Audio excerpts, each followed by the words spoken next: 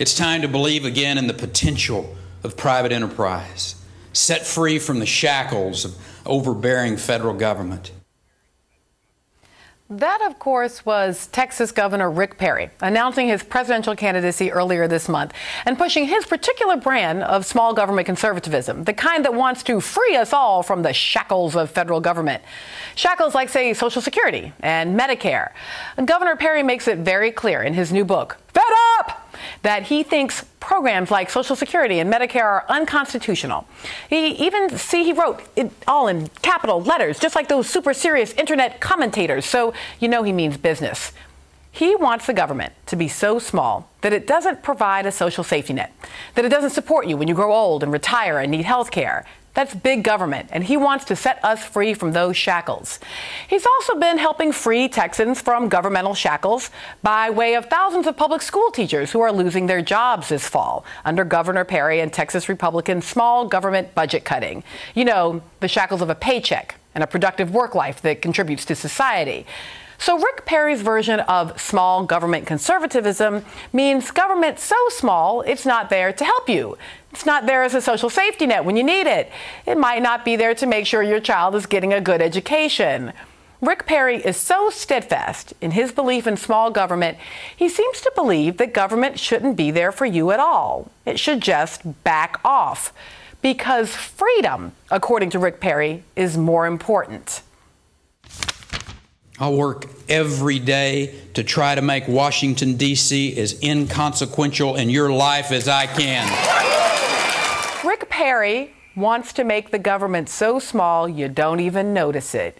You don't even know it's there. Government? What government? I don't see any government. It's so small. Unless you're a lady. In which case, Rick Perry wants to make government so big that it can control the pregnancy of any given woman in Texas. On nearly every other issue, Rick Perry wants government to be practically non-existent. He wants government to be nowhere near you as a citizen, not even if you want it or need it. But on this one issue, on the issue of abortion, he wants government to be right there with you, handing your doctor a script, whispering in your ear that you should be ashamed of yourself. Rick Perry wants to get all up in your uterus and take a picture. We have actively worked against that Roe versus Wade decision. And today I am pleased to announce I'm designating the sonogram bill an emergency item for the 82nd legislative session. Back in January, Governor Perry put the mandatory sonogram bill on an emergency list to help it along in the state legislature. And the bill requires women seeking abortions in Texas to get a sonogram at least 24 hours before an abortion. Actually, why don't I let the author and one of the co-authors of the bill explain it to you? That's true. I'm a country boy. That's kind of how it works. So if there's any medical professionals out there, they may get kind of hung up on some of our terminology before we're through. Well, we'll get through it. We'll get through it. Explain to us what the sonogram bill does. Basically, what this bill is, it's not so much about abortions or sonograms, but it's about the woman being fully informed. So it's a procedure that will inform the lady, the girl, whoever. But what this bill does would require that the sonogram be presented to the woman. She have at least 24 hours to go home, think about it, pray about it, make sure what she's doing. That creepy piece of video there, the bill doesn't just require a 24-hour waiting period between the mandatory sonogram and the procedure. It also requires doctors to describe the fetus to the woman, to make sure she can hear the heartbeat if there is one. The Center for Reproductive Rights sued over Rick Perry's new I want to get all up in your uterus law, saying the law intrudes on the practice of medicine, forces physicians to deliver ideological speech to patients, and treats women as less than fully competent adults. That new law was set to take effect on Thursday. But today, a federal judge blocked enforcement of key parts of it as the lawsuit goes forward, ruling that requiring a doctor to show women pictures from a sonogram and sounds from a fetal heartbeat violates the doctor's First Amendment rights. If Rick Perry wants his Texas state government with a view of every uterus in Texas, he's going to have to fight for it. Here to talk with me a bit about this is Kelly Hart, Director of Public Affairs at Planned Parenthood of North Texas. Kelly, thanks for joining me tonight.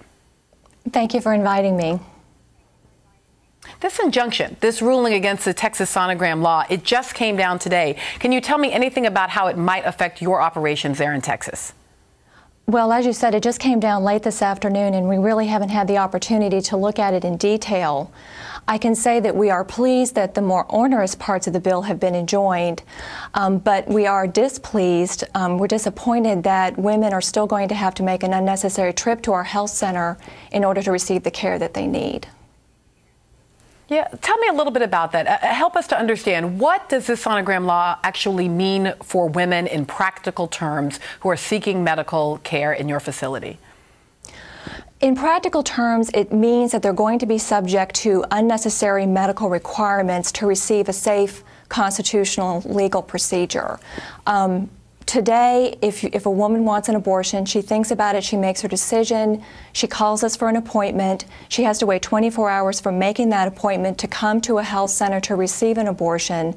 As a result of this law, she's now going to have to come to the health center to receive the sonogram and whatever information the government deems necessary in addition to the medical work that we will do. And then she has to wait another 24 hours and make an unnecessary trip before she can actually have the procedure. When you consider that 60% of women in the state of Texas already have a child at home, that's just that much more work for a woman who wants to have an abortion. She's going to have to get off work 2 days in a row. She's going to have to arrange full child care most likely 2 days in a row.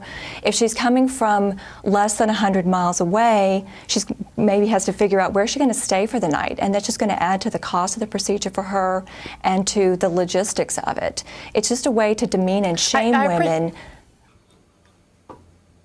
No, I'm sorry. I didn't mean to interrupt you there, because I really appreciate where you were going there on this question of demeaning and shaming, because I wanted to ask you, what are the assumptions about women and about women who are seeking termination services that are assumed by a law like this, assumed by these ladies or these girls, as we heard, needing to hear this kind of forced narrated sonogram? Well, there's the assumption that women don't know what it means to be pregnant.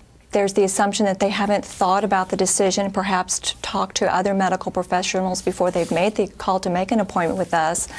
There's also an assumption that all women who are seeking an abortion are alone, young, without children already, that they don't know what it means to be pregnant. And that's just demeaning, and it's insulting to women to think that they haven't thought about this and that they don't know what's going on inside them until, some legislator makes them be told whether they want to know all the little details or not.